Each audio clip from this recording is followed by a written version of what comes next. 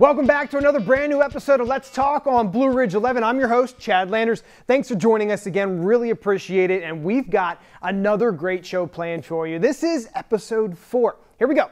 My first guests are a brother and sister duo that graduated from Ephrata High School over a decade ago, and they were known for their skills on the soccer field at both the high school and the collegiate level. So let's welcome to the show Ephrata grads Derek and Leah Sipe. Thanks for coming on, both of you.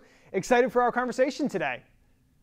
Absolutely. Thanks for having us. Yeah, thank you for having us. Yeah, for sure. Now, Leah, you're the younger sibling here, right? So how was that sibling rivalry? Were you and Derek able to kind of do that on the soccer field, or was he too much older than you? I think growing up, just because, he's only really 2.5 years older than me, there was always that rivalry, whether we were playing basketball in our driveway or, I don't even know, stuff in the basement. We played floor hockey. So I think definitely we always had that sibling rivalry. Cool. So I don't know. I'll let Derek talk too. Well, I have a question for Derek then. If Ephrata needs a penalty kick to win the game in overtime, Derek, who's taking the shot and why is it Leah? So if I had to answer, I would say it's Paul McHenry. I don't know. I didn't take PKs because Paul was really good at them. I guess Leah did. You took them throughout the majority of your high school. I scored more of my goals kind of on the flow of the game and not off the set pieces. So if you had to pick someone, I guess you'd pick Leah. But depends who's in goal. Well, I picked right then. All right, I don't want to get you guys going at each other too much here just yet. So we will officially start the show, and we'll tell everyone. Derek, fill us in. What are you up to these days? I'm teaching second grade at Calico and I've been coaching there I'm in my 8th season right now, which is a little bit crazy. I don't feel like I'm as old as that number reflects, but I guess I am. So obviously got into it at a young age, and it's exciting to be back in just the competitive side of things and have a chance to coach. It's way different than playing, and that was a hard transition at first to kind of ease my competitiveness that I naturally have and try to instill that in others, which as a coach you realize quickly that that's not easy to do. But no, I really love the program that we're a part of. I love what we're doing back at Calico, and I think we have a group of kids that have really worked hard over the years, and it's starting to show with the results on the field. Awesome. Yeah, I can't believe it's 8 years also. That kind of caught me off guard the other day. Leah, how about you? Why don't you fill everybody in on what you're up to these days? Yeah, so after I graduated from Messiah, I started coaching college soccer. And honestly, it's a dream come true.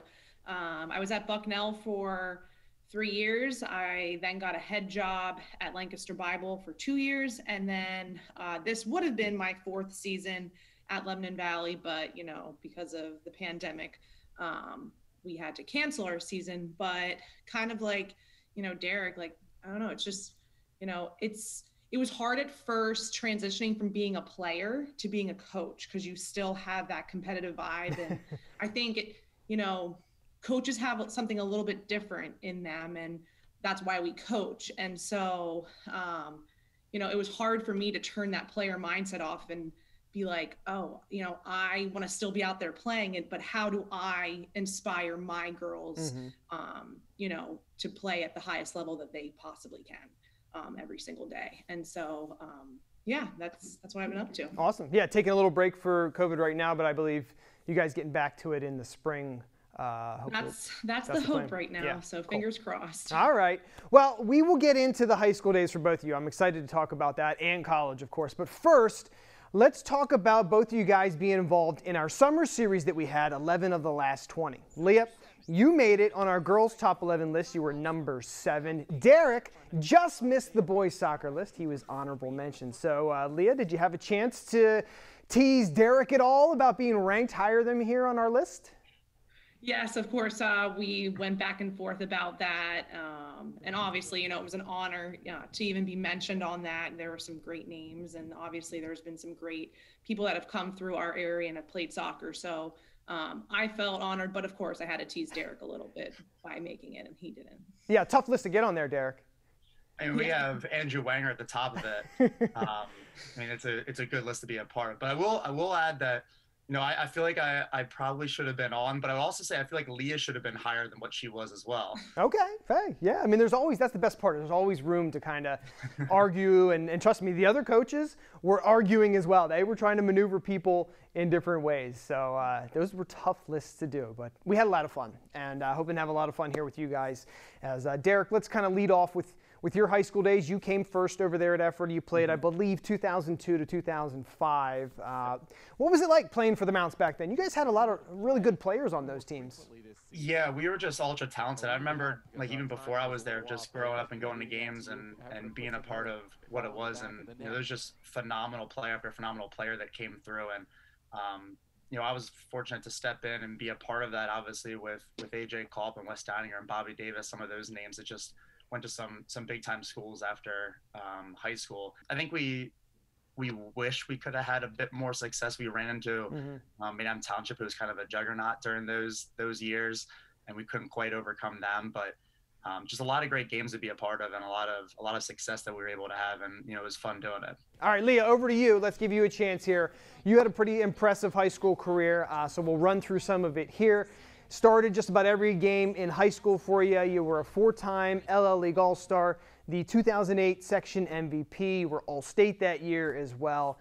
What did you enjoy about being a Lady Mount there? Do you have a good memory for us? Yeah, I think for me, it was just being with my teammates, honestly. You go to school with them every day, and they, you're really playing with your best friends. And so, I think a lot of my high school was, we would end up second in the section. And so we're not winning that section title. And that's a little disappointing. But what I remember most is just all the inside jokes with my teammates and how much fun we had at practice and on the school bus rides to games and on the way home, and how now I'm still friends with most of those girls as well. And so, that had a huge impact on me. And now, kids are dealing with choosing between high school and club soccer. And I can't even imagine having that, choice when I'm in high school, because I enjoyed playing for my hometown so much and with my friends so much. Yeah. So, I feel fortunate I was never put in that position. Awesome. Well, you had some great decisions to make when you went to college. You picked Messiah College. Good choice on you there. You went to play for 4 consecutive national championships with them and winning 3. I hope I have that right. And my favorite stat here in your college career, which was from around 2008 to 2011, Messiah was 96-1-4. How the heck were you ladies so dominant during that run? Again, I think that, what's special about Messiah, and Derek can speak to this too, playing on the men's side, is we just love each other and loved playing soccer. And so, there wasn't anything that any of us wouldn't do to play another game with one another. And so, people always ask, like, how are you guys so good? Of course, coach recruits really good players who could play at a higher level, Division II, Division I. So of course that plays a factor, but I think when it comes down to it, like, we just really loved being with one another. And so it makes kind of the soccer part of it really easy then. I don't know, Derek, what's your take? No, you're absolutely right. I mean, first it comes down to like the culture and the players that are established there. And the year in, year out, there's guys that are turning down Division I offers to go play at Messiah, a place that can't offer them money. It can't give them anything, but it offers them a unique opportunity to have tremendous success, but also develop these lifelong relationships that you don't get everywhere else, not the depth that you get at Messiah. And when you get into games that are tough, and there's plenty of games where you play against teams that are better than you, but Messiah always finds a way to win because they're together. Everyone wants to work for the other person. And individual success takes a back seat to the team success. And that's what allows teams to continue repeatedly be successful. And it's not something where it's a fluke and year they pop up and they win, and a couple years later maybe they have a chance again. Like, it's just continued success. Derek, you talk about playing soccer at Messiah. The men's team just as incredible. I believe they have a total of 11 championships in Division III, and they won a couple when you were there. Like, you were there for 2 of them, if I'm not mistaken, right? Yeah, I was there for 2, and then my senior year I wasn't able to play. I got hurt as a freshman and slowly deteriorated as my knee went as my career went on. But they ended up winning again the senior year as well. So I think there's like a 10 or 12 consecutive years where if you played for Messiah, you won at least 3 national championships. Yeah, that's incredible. It's just amazing to think about that, to be a part of that. But then you take yourself back from it all and just look at it as a whole, and you're like, that doesn't happen. Teams don't do that no matter how good they are. And, you got to think about how special it was to gain those experiences and have those weekends that you had throughout those years. So do you have a favorite championship year there, Derek? That's hard to say. I mean, they're all. Oh, hey, sorry. Yeah, it's hard to pick there, right? It's hard to pick one moment. And obviously, like, the national championships and stuff are great, but kind of like what Leah was alluding to in high school, like, it's so many of the other things that you remember more and that meant more to you. And obviously, you have a couple of rings, and that's sweet. But what you remember afterwards and what lives afterwards is the relationships that you have with the guys on these teams. All right, I'm going to mark you down for 2008. I'll just pick one there for you. Leah, do you have a favorite year? National championship year? Favorite national championship year? I would maybe say my sophomore year, so 2009. Okay. Between like the spring of my freshman year into my sophomore year, it just kind of clicked. Like, oh, this is what college soccer is, and this is the standard of what you have to play to be able to be on the field. And for me, it just clicked as a player, and I started having really great relationships with my teammates. I made really, really good friendships, and that year just sticks out in my mind because of all those things. But honestly, all of them, even the year we lost, it still was an amazing ride to get there. Sucks, losing one game in your college career and it's in the national championship. Hey, most people can't say that. Remember all those, bus rides, what we did in the hotel rooms with each other. Funny story about that year. So I was just out of college and was working in Philadelphia. So I watched their semifinal game, and they always, played on one weekend, the Final Four. So I was watching the semifinals, and they won. And I decided, as like a poor, just out of college kid, that I was going to fly to San Antonio. Wow. So I actually found a cheaper ticket from Baltimore. So I drove to Baltimore at like 4 a.m., hopped on the plane, went down there, got there, like surprised Leah for the national championship game.